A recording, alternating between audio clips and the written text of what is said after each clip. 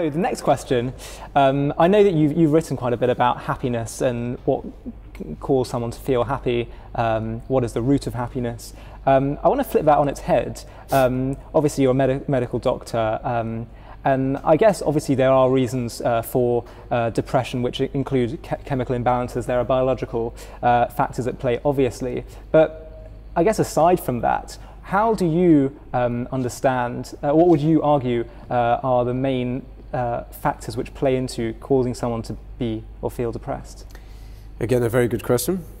Thank you. And very relevant. Of course, in our age, we have an epidemic of depression. I think it's the second largest killer in the Western world. Right. Even among people who ostensibly are successful and have their needs met, possibly even more among such people. I think in order to answer your question about depression, we do need to speak briefly about happiness. Because you'll see that depression is a failure of these mechanisms that build happiness. In our world, happiness is not a frivolous detachment. If you look in secular culture, I think you'll see that happiness, one way or other, is some sort of detachment. It's either alcoholic or chemical or emotional. People put themselves into a world of entertainment where they can detach from their lives.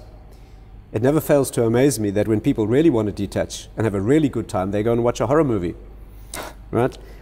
You know, I haven't been to see a movie for decades. I've not been to a theater or a cinema for 40 years. But I see movies all the time because I travel. And as I sit on the plane, I see 15 screens around me, and I can't help seeing what people are watching. They're watching people molested, immolated, shredded, burned, destroyed, cities wiped out, planets exploded, and they seem to be enjoying it thoroughly. You know, I have trouble understanding a society that does that. But I think possibly part of the reason is it's a distraction from their own lives. Yeah, it's exciting. It's exciting. The Jewish view, Judaism is a superconscious process, not a detachment from reality. And therefore, our vision of happiness is entirely different. Our vision of happiness is not a detachment, but it is a deep engagement of the process of life.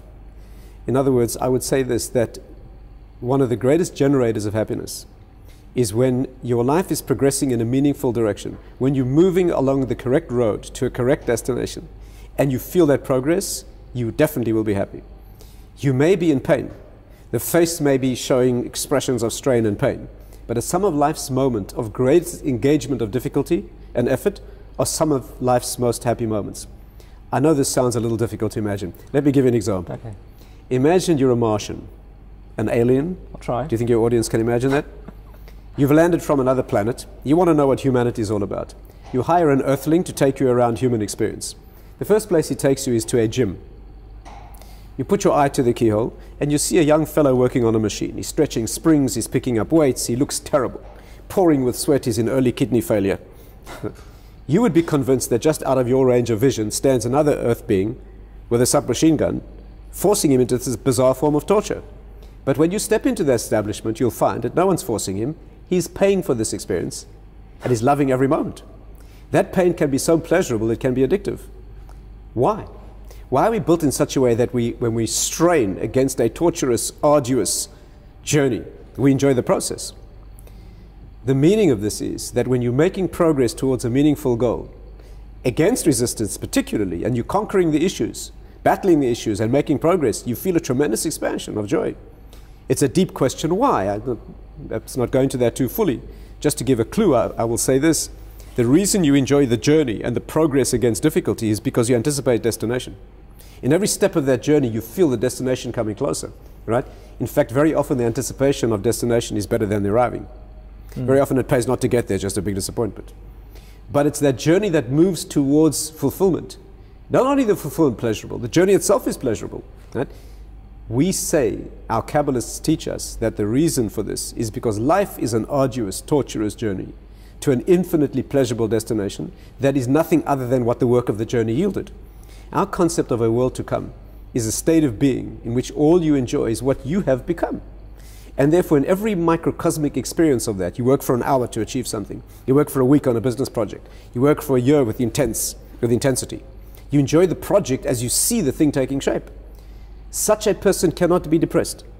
They can be weeping in pain and agony, but you cannot. Depression means that black, hopeless, end of the road, no place to go, that is never allowed in Judaism. And therefore, depression is the response to a life that is going nowhere. When the wheels are spinning and the journey is not taking place, when a day and a week and a month and a year are going by and you are no different, Nothing has been constructed. The soul feels the cold hand of depression. And people who've been there will tell you it's the most painful feeling imaginable. What's the cure for depression? Get moving. I'm not talking about chemical, genetic, the things you refer to quite correctly. They may need medical intervention. I'm talking about life depression. Like most men feel when they're about 35. Start getting radically depressed for the rest of their lives. The cure for depression is get moving. Now, in Jewish psychology, we have a principle that you can't appeal to the inner being directly. You need to get the external being moving. If you walk up to somebody who's morbidly depressed and say, be happy, they will not be happy. They'll be suicidal. Mm-hmm. Take them for a run. Get them doing something with their hands. Best of all, get them doing something for somebody else. When you're productive and achieving something meaningful, you cannot be depressed. And therefore, in a very small nutshell, the answer to your question is that happiness is the experience of life progressing. Not trivial external frivolity, but the deep feeling of a life that's developing. And depression is the guaranteed consequence of a life that is going nowhere. I'll just add one interesting word. What are these two escapes from depression? What are the two escapes from a life that is not moving? One is depression, and the other is throwing one's life intensely into building something that is meaningless. People who build the world's greatest beer can collection, or modern art collection, whatever it is, as an ideal, that's enough of a drive to keep them satisfied and happy, but nothing meaningful is being constructed. That's a travesty. Depression's better than that, because a depressed person may eventually discover what life's all about. But a person who spends his life idealistically building the world's greatest modern art collection, not talking about as an investment, that's fine. Somebody who's ideologically committed to collecting every beer can in the world, right? That is enough to drive the neshama, the soul, but it's a travesty because that person will never get anywhere. And that's probably a greater tragedy and travesty than depression. Right. And do you think... By the way, it may be a political power base, it may be muscle, it may be money. Right. But those things are enough to drive, to satisfy the human drive for progression. And of course, that's not the purpose. The purpose is developing the spirit, family, relationships, the deeply meaningful things. That's the genuine pleasure to be had in the world. Do these things, does this mindset that you speak of always moving forward and getting going, do you think it can apply to people who also have their sort of chemical imbalances, their biological issues as well? Can those things be overcome through the mind? Right, a very meaningful question as well. And we're going to have to make it quick because we only have 1 minute left on just to deal with depression and happiness. Well, I would say that speaking medically, we usually find that it is necessary. Even a person who may need medication, very often a cognitive behavioral approach, a psychological approach, a giving of meaning, a providing of an agenda that moves life forward very often works very well synergistically with redressing the chemical balance. Right, they all go hand in hand.